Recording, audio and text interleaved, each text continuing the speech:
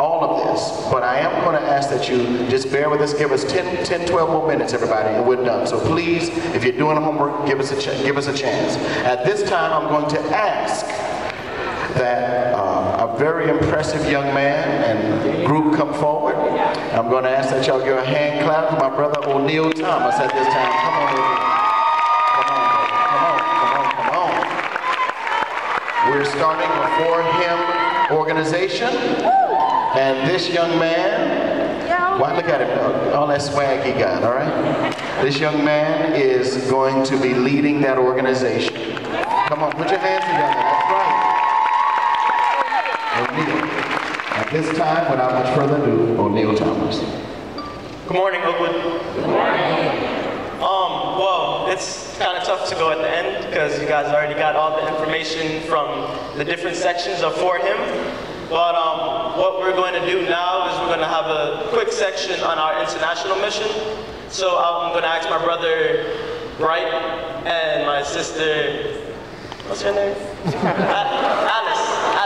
Alice, you know I love you. Come on. Come on, Alice. Come on. Everybody, this is Alice. Everybody say hello, Alice. And this is Bright. This is Bright. You don't gotta tell him hello.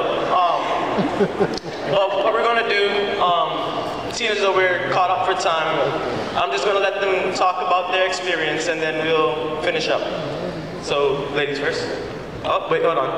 My brother said the first shall be last. So, Praise the Lord, everybody. Okay. Yeah. My name is Alice, like Alice in Wonderland, and we went this past summer to Kenya. I want to teach you one thing, and then really quick, I just want to wrap my whole experience up is in one word. Everybody say, Bwana Asa Fiwe. Bwana Asa Fiwe. That means praise the Lord. And I tell you, so now I praise God for the opportunity to go on the mission trip to Kenya, and I encourage you guys to go on mission trips as well too. Good morning, everyone. Good morning. My name is Bright Bar, and I'm going to be focusing on the spiritual aspect of For Him missions, and I have a quick testimony. The second week of the For Him missions, the theology majors were conducting a revival, and I was privileged to speak to a church, 200 to 300 members. And it was actually communion service, and during that communion service, I realized that a lady came into the church, and she was a petite lady, but she had a lump at the back of her neck. She had a lump at the back of her neck, and she sat at the back of the church. So then after preaching and after the communion service has been finished, the elders were unctioning me to give an appeal. So then I gave an appeal for people to give their life to Christ. No one came. And then the pastor told me to give another appeal for the people who are sick in the church, whether they be physically sick, spiritually sick, emotionally sick, mentally sick. So then I gave that appeal, and people came to the front. However, after the whole sermon has been done and we finished the communion service, the same lady that came to the church, bent over with the lump at her back, came with the elders to me, and she looked at me and she said that the lump that she had, it wasn't there anymore. Oh my God. She was standing up straight. She was telling me she's had that lump for over 3 years now. And I know that there's no power in the sermon that I preached. I know there's no power in anything that I did. But I want to tell you that missions is not just about going, but it's about who you're connected with while you're going. I don't want you to lose that. I want you to get that it's a connection with somebody that you're going with. So don't miss that. It's about a person. So if you're connected with Jesus Christ, he can do many things with you whilst you go. And this was a powerful testimony I just wanted to share with you. Amen. You see these blankets up here? I'm going to ask Caleb to give Tori your Messiah blanket. Saran, I'm going to ask you to unveil your blanket and give that one to Picolia. And Saran and Candace will hold up the photos. Okay. Candace, come to this side so this side can see. These are some of the young people that we minister to. While we'll hold them up. Hold them up high. This young man was in the slums of Judah, down in Mombasa. Isn't he handsome? Okay. This young lady was in the slums of Mombasa. Now, isn't she beautiful? This young lady is deaf and she cannot talk. But here's her story. Her eyes are naturally blue. Come on, go that way so they can see them. Her eyes are naturally blue. And you know what she says? My eyes, since I cannot speak, and since I cannot hear, my eyes speak for the glory of God. And by the way, photographers and graphic designers, this is not photoshopped. These are real. These are real. What we're talking about in missions and in service, are you experiencing a real God with real power? You heard someone say earlier, you don't have to be perfect. We told you last year, you can be messed up, but as long as you are willing to say yes, God will fix you up. And he'll transform you as you're transforming lives. These are Messiah blankets. Now, we're going to ask you to do something for us. We're going to ask you to do something for us. And with just a few minutes left. We want you to have a heart for service. That service could be LE, Little Tree Evangelism. That service could be Reach, because we need that. That service could be local and national missions. But we need you to serve, Oakwood. Agape Day is one day.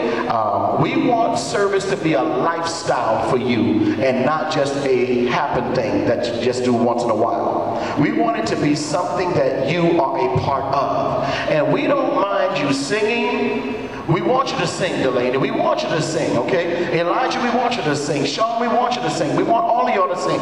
But we want you to also to know that you are blessed to be able to sing. Listen. These are people whose houses are less than 10 feet by 10 feet. Their homes that they live in are made of mud,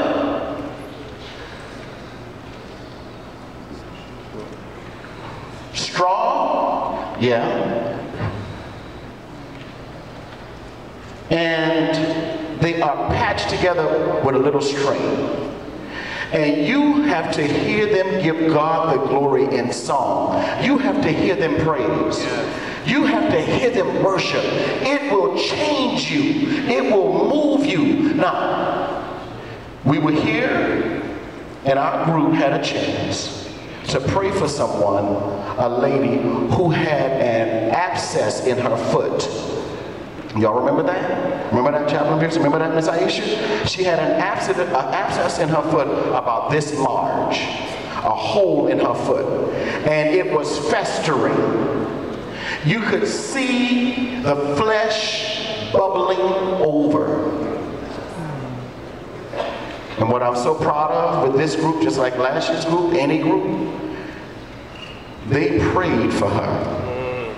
They reached down and touched her on her head, on her arms, on her shoulders, and asked the power of God to flow through them, through us, to her. Come on, somebody.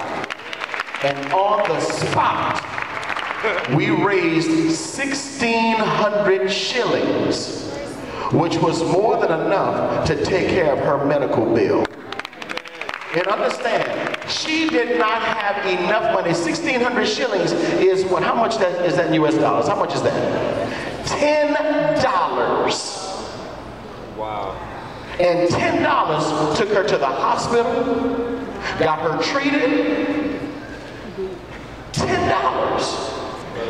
You know, medicine here costs $900 sometimes if you don't have insurance. You know, it's expensive here.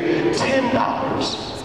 Now, some of y'all are sitting there and you're saying to me, you're saying to us, come on, Miss Aisha Chaplain Pearson, come on up with me. Come on up. Come on up. Some of y'all are saying, we can get this here. We can get this right here. We don't have to do all of that. Let me tell you something. You want to see your life change, Jeremy? You want to see a perspective change in your life? This is what we're offering you, students of Oakwood University and friends. And by the way, your friends you can bring other people with you. They don't have to be Oakwood students.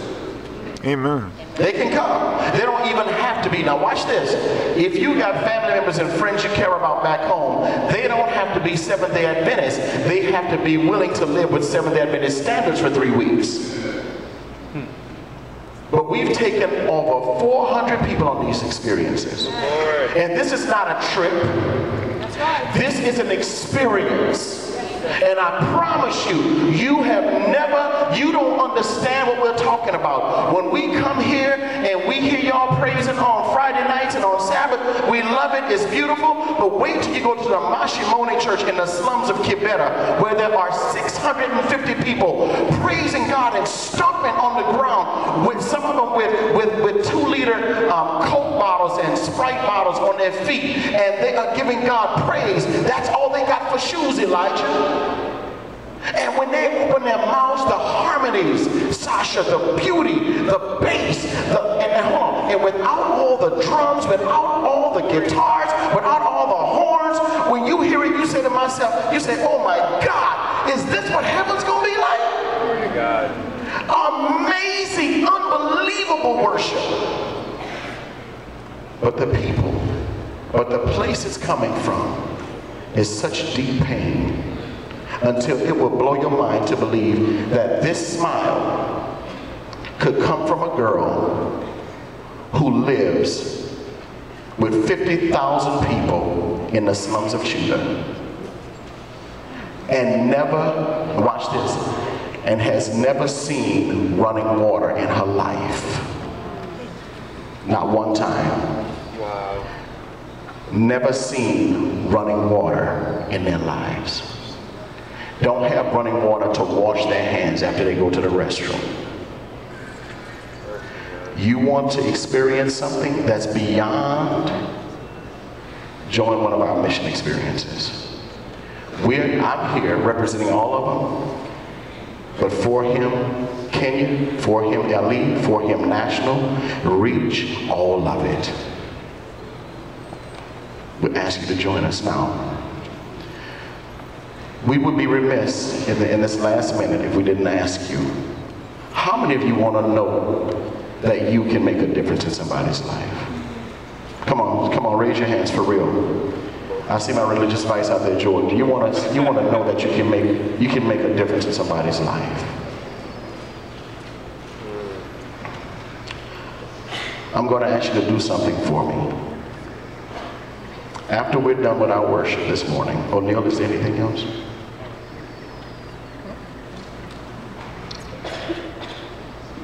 Just the last thing. After hearing all these different stories, whether it's international, local, or national, I want you to question yourself. How can you even think about going another day without mission? The Bible says that we're supposed to go and love each one another. So guys, as Seventh-day Adventists, as Christians, I almost beg you to come out, to come and support for him, to come support your school, to show God that you love him.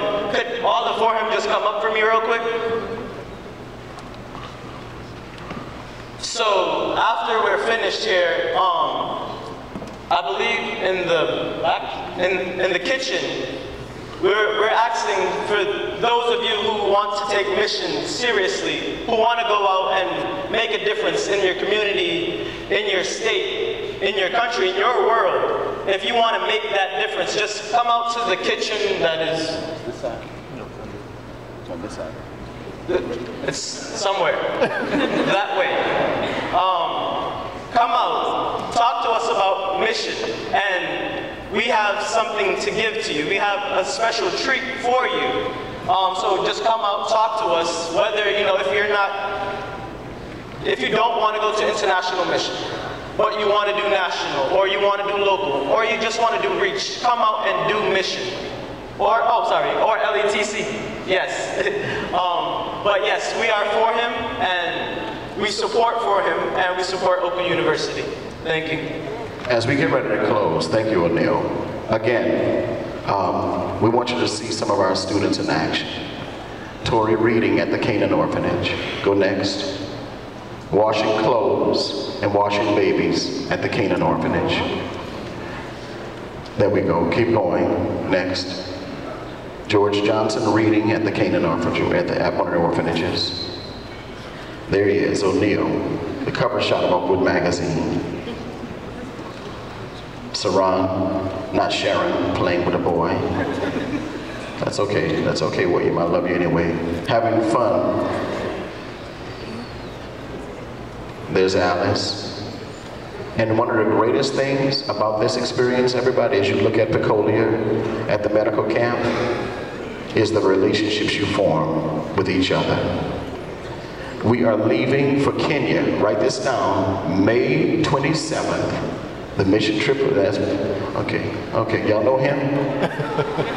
Yeah, that's me having fun, okay, that's us praying for the lady who had the abscess in her foot. We didn't want to show it to you because we know that it can gross you out or whatever, but believe me, it was something to experience, okay? That's us, me and Miss Aisha, reaching out praying for her.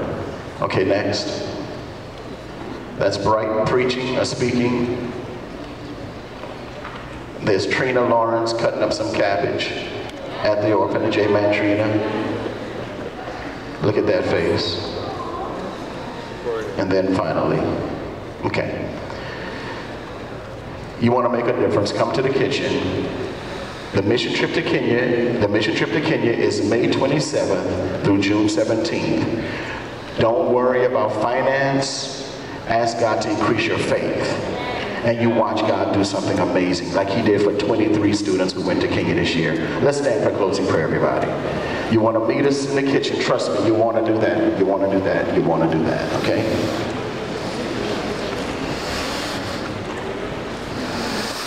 Let's bow our heads for prayer, everyone. Father, we thank you so much for the gift of ministry, of missions and service. We love you, God. And Lord, we're so grateful that you've given us the capacity to love people here, to love people over the seas, to love people in our neighborhood, to love our families, and yes, God, to even love ourselves. We thank you for Missions Emphasis Day here at Oakwood University. All that we do for you in Jesus' name. Amen. Amen, everybody. Give God some glory. Okay. So meet us in the kitchen, those of you, the first 100, you want to meet us in the kitchen. I promise you that. You want to meet us in the kitchen.